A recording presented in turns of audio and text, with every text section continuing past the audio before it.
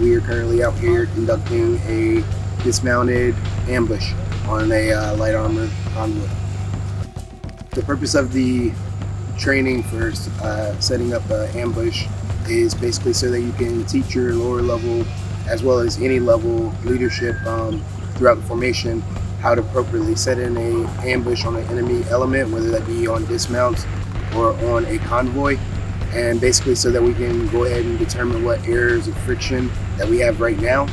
implement those, fix those, that way we'll be better set for whenever we move forward downrange sometime in the future.